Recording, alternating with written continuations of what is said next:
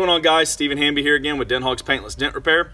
Today we're going to be working on a Sportster gas tank. It's actually a numbered tank. It's number 29 of 100, so it doesn't look like they made too many of these. It's got a really nice paint job on it, like a metallic or pearl red, and a nice checker pattern going on the top as well.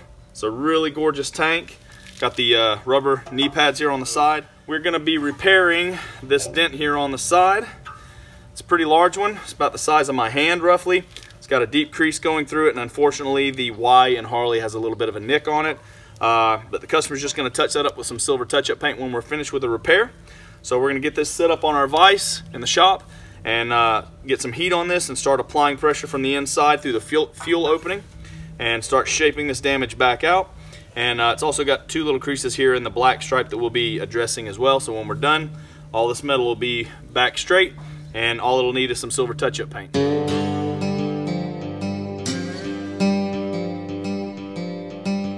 We're getting the vise system set up here to be able to mount the Harley tank to it.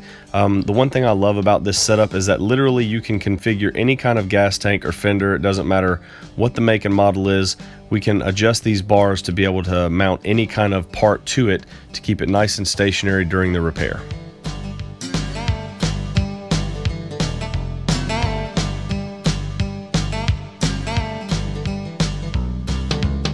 I'm just going to go ahead and throw this out there. Prior to even attempting this, I am concerned about this deep crease running down through here.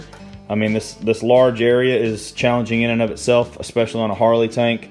That thing's just got me a little concerned. I mean, that's just completely caved that in.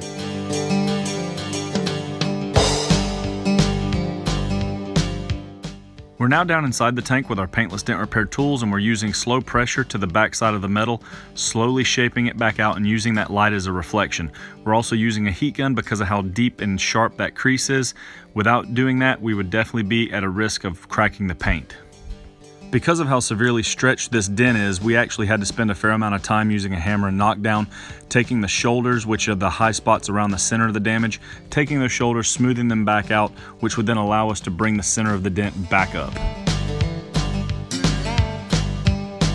So as you could probably tell in that time lapse, I got to this point where this deep crease, I just could not get it to come out. We got a little poke mark there. You can still see a little bit of a faint line where that crease was. The metal was severely stretched in the center of that. And when that happens, the surrounding metal, it just can't absorb that stretch. And as you try to push it, it ends up turning into a mound. So you end up having a knot sticking up with the metal dented in around it.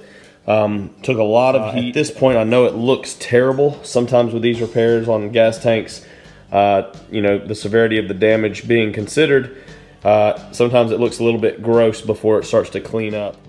So I want to expand on step 3 there, don't give up. Basically, I put that in because I had given up at one point. I called the customer and told them that the metal was severely stretched in the center and that I wasn't going to be able to restore it, or at least not to a quality level that I would be happy with. And they pretty much told me, hey, you know what? We're either gonna Bondo and repaint this tank or replace it. So even if you crack the paint, worst case scenario, just keep trying, do what you can, and you know, we'll be happy with whatever results you can give us. So luckily I was able to get it out. That was me wet sanding and buffing the tank after I finished the bulk of the damage. And here we're actually repairing those two spots that were in the black stripe that I mentioned earlier in the video, the two smaller dents. So this is the finished result, and as you can tell, the damage is gone. I mean, it looks great. There was definitely several points in the repair that I didn't think I was ever going to get it to this point. So I surprised myself and kind of pat myself on the back about that one. So we met back up with the customer, hand delivered this tank back to them, and they were absolutely blown away by this. They were really surprised at how well it turned out, and they even sent us some photos of their bike after they got the tank put back on.